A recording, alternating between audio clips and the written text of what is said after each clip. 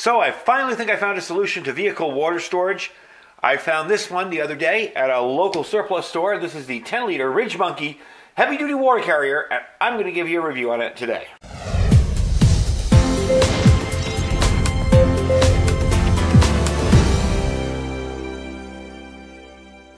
All right, everybody, welcome back. Thank you for joining me today on a very nice Saturday afternoon. Today we're going to take a look at this 10-liter RidgeMonkey heavy-duty water carrier. Now, if you guys remember from my previous videos, what I was using in my vehicle to carry water was one of these old gas cans. No, it's never had gas in it. It's never had gas in it. I bought it brand new. I kind of touched it up a little bit so it didn't look like a gas can in the back of my car and wouldn't freak people out. Just a little camo pattern with some sponges. And I've been using it for years. And the reason I went to this is because I kept buying water containers that kept leaking.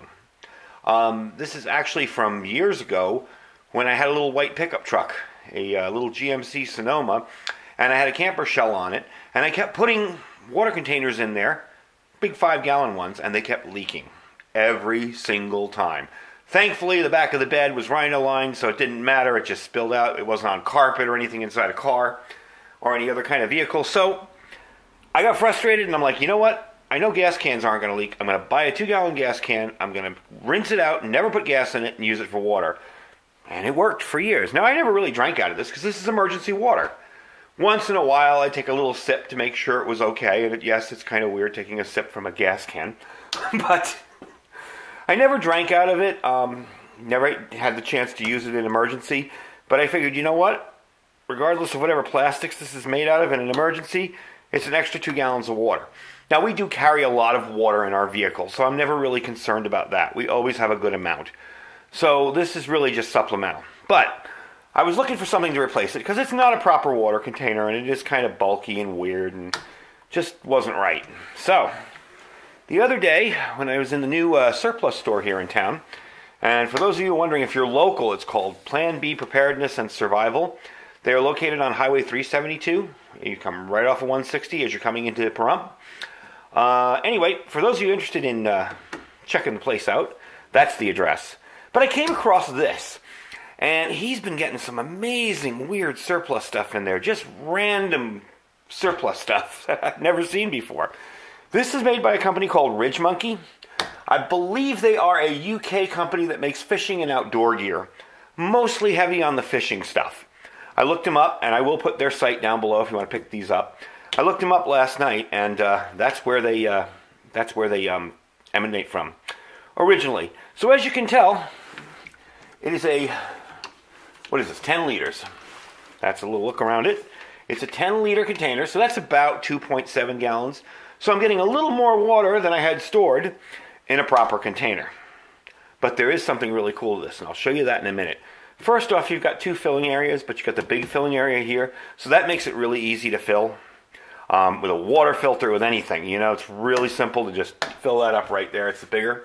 So it's made of HDPE material, and that is the high-density polyurethane. It's the same material they use to make water mains and stuff like that, so you know it's safe to drink out of, and you know it's going to last a good long time. And you can be confident it'll last for years inside your vehicle. You know, if you're not going to beat this up, if you're not going to mount this outside, you'll be fine. I have seen something similar to this on the sides of motorcycles. So, I don't know, you know, exposed to the outdoors, who knows? I got a feeling it would last up a good long time. It's very comfortable to carry. I don't know how they did it. You know, water's heavy, but this seems to, the way this handle is and the way it's balanced, it's very, very comfortable to carry. Much more comfortable than that gas can that always seemed to be leaning forward. So I'm going to show you the interesting feature on this. Pretty much it works like this. If you want to use this, instead of just pouring it into a cup or whatever, you can do it like this. Now let me take this top off here. You'll notice this top has an interesting feature. I'm going to take both off. There's your cap there. And these do have a nice seal on them, so there's no leaking out. Nice rubber seal. Here's the interesting feature. Whoops, besides making a mess. It's got a spigot on it. Now, how does it work? You unscrew that, screw it on here. You get that nice and tight. put this back up like that, and I'll back up the camera in a minute and show you how it would work. But anyway, that's the idea. Now let me back up the camera so I can show you how this would work correctly. Don't look down there, it's all messy. Okay, so this is how this works. You take this here, you'll just turn it on, and there you go. I'm spilling some on purpose so you can see the water flow. And turn it back off. Doesn't leak, doesn't have any issues.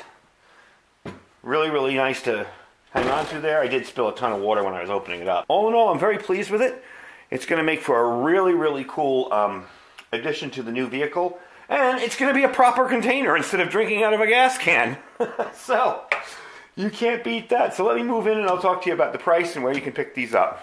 Alright, so I've cleaned up from my messy spilling of water everywhere. But that's actually good to know. That's actually something I didn't know. When you take this out with the spigot in there, it's going to spill water everywhere. So, definitely something to remember. But as for picking one of these up, like I said, I'm going to put a link down below. The site is ridgemonkey.co.uk. They do have prices in both pounds and American dollars. So they do sell to the States. These are very inexpensive. I was really shocked. You know, if you look on Amazon for water containers, or if you look them up anywhere else, they're usually pretty darn pricey. Something like this would go to 40 or 50 bucks. I believe this is for sale around the $15 to $20 range for the different sizes, and there are 3 sizes of this.